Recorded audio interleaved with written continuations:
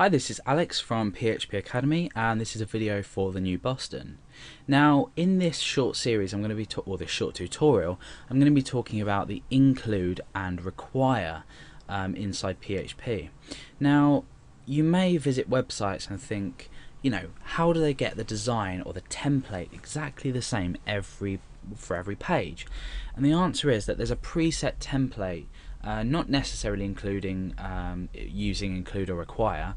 It will be using, most likely, but it will be using some kind of way to include this. Now you'll note that I've got two files open. I've got my index.php and I've got header.inc.php. Now header.inc.php has a header 1 with my page. So if we preview this in our browser, it looks like this. Now, what happens if I want to create multiple pages with the same header in? Now, let's just go and create another file, and I'm going to call this, I'm going to save this here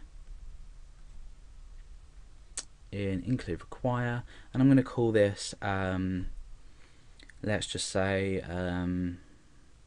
another page.php. Okay, so I've got all in all three pages. I've got index.php, another page.php, and header.inc.php. Now we're going to later on in the tutorial discuss using PHP inside this file, but for now I'm going to say this is my template.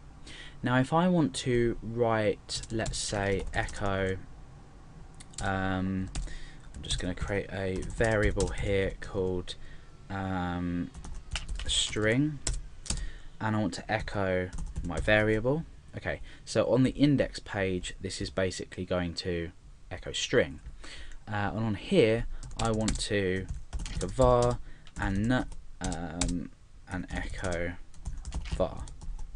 So on my index page I'm echoing string, on my another page I'm echoing 10.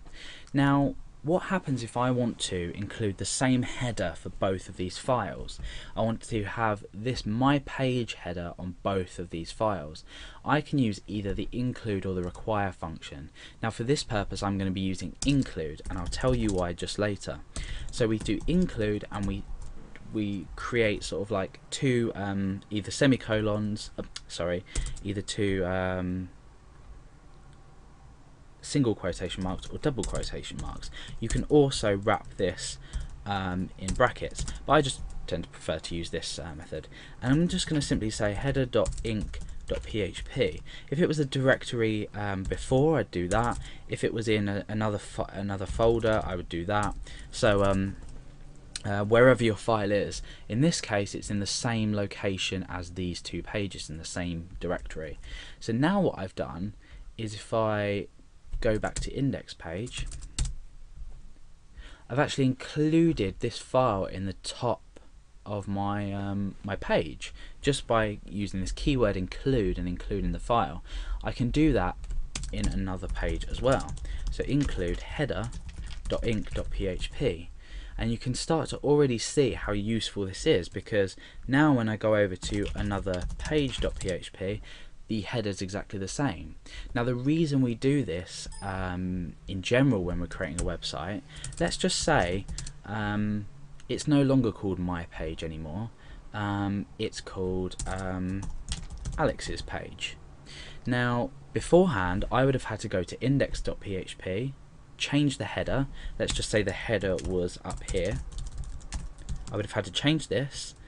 Then I would have had to go over to another page and change the header there, but I've only had to change it once, and therefore because we've included it, it's updated on index.php and it's also updated on another page.php. So we've created what's called a template system, where we've included our header. We can also include like a footer and then a main body if you wanted, or a menu. It's limitless. You can use as many includes as you want on one page. Now we may want to create a page where we store variables.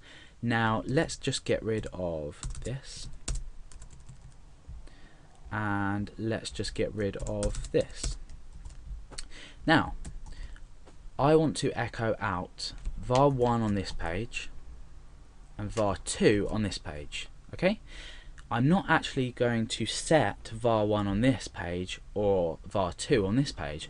I'm actually going to set it inside the header.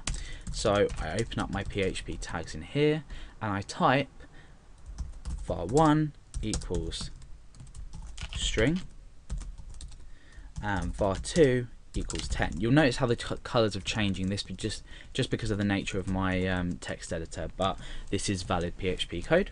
So now I've declared these up here. Let's just comment these out for now, and you can see what happens when we refresh another page. Nothing's displayed, and when we come back to index.php, nothing's displayed. Now let's uncomment these and refresh. You can see string on that one, and you can see on another page we have 10, so we're back to original. However, we've declared these variables, we've assigned values to these variables in our header page, which we've then included.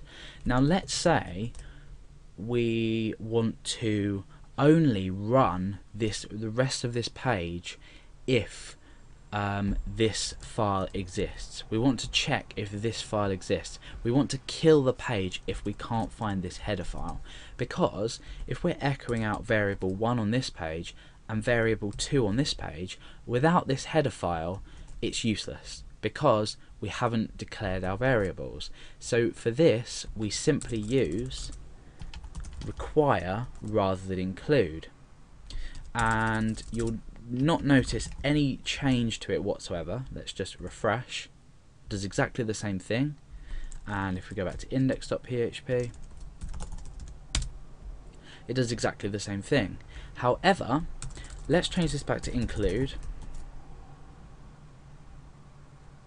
and change this back to include, and let's say we specify a file here that doesn't exist, so none or doesn't exist .php, and let's just copy and paste this into here.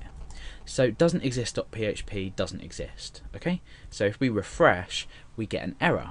Okay, whereas here we're echoing out a variable, and we can display this by saying var2 is something, and then here we can say var1 is that. So if we refresh, we're still echoing out var1 is, but we're missing the variable because this page doesn't exist. However, if we were to choose require, okay, and we refresh, watch what happens to this.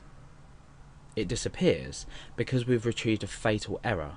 And the fundamental difference between require and include is that require just handles the errors differently. So if we can't find the file and we've required it, it kills the rest of the page. We just kill the page off. So nothing else after this line here is executed. It kills it off. Therefore, the reason this is important is because if we needed variables, and we need this variable in this case to display this whole sentence properly, we require header.inc.php, and on here we require header.inc.php. Now, because we've required it and it does exist, everything works out fine. So it's just a way with the require to ensure that you might be including a core file that has a list of variables that you need to use without your program. And because require and include are useful in the fact that you can include a long file with lots of variables that you need to use on maybe lots of different pages, require ensures that this file does exist, therefore the files are required. Include is more for design based choices. So for example, you might want to include a menu. Your website doesn't necessarily have to run with a menu. You don't want to kill the rest of the page if you maybe don't have the menu file available. So you just need to make a logical choice whether you use include or require, but for now that's both them inside PHP.